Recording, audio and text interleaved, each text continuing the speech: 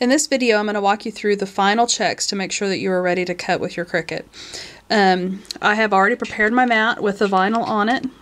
You can notice the red square, a brown rectangle, and a white rectangle. I'm going to show you how to double check each one of these areas to make sure that it is correct and ready to be cut.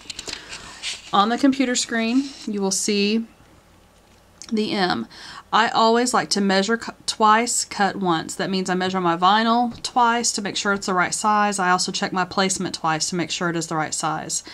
I have on my screen, I have this object lined up within the 1 inch on that corner of that 1 inch line. So I'm going to check on my mat to make sure, because if it's not in the right area, it's not going to cut.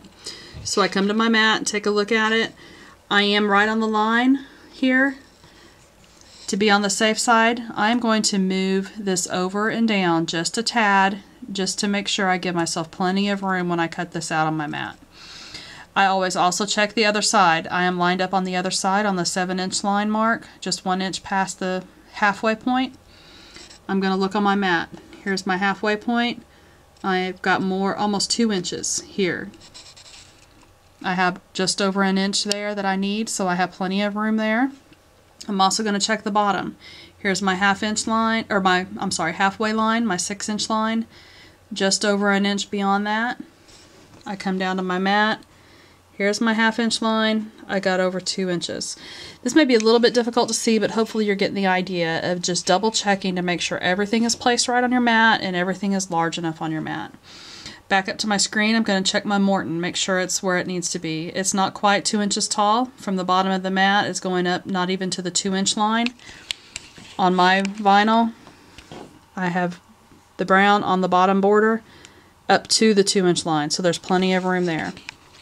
One thing I've done differently that I'm going to have to change now, you'll notice on my mat I have the white vinyl over to the side. I don't have it in the area between the red and the brown. I have it over here to the side, and I actually have it between the 2 and 3 block mark.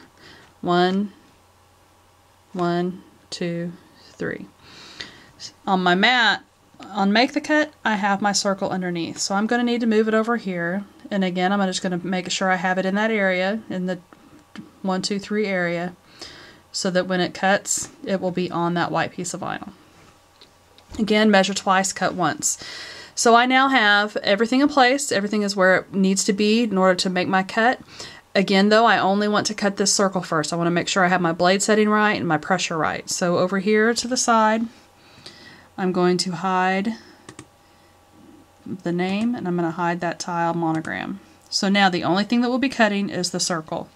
Come back over here to the mat, confirm that that is correct. I can even do my cut preview to make sure that is all that will be cut.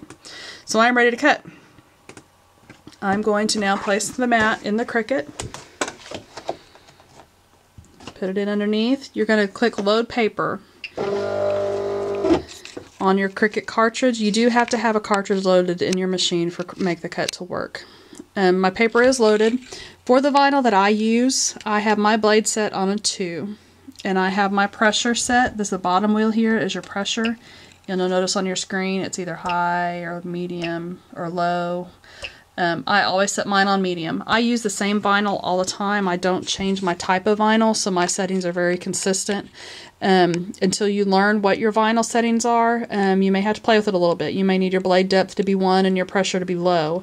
You want a kiss cut is what it's called, and I'm going to demonstrate that for you.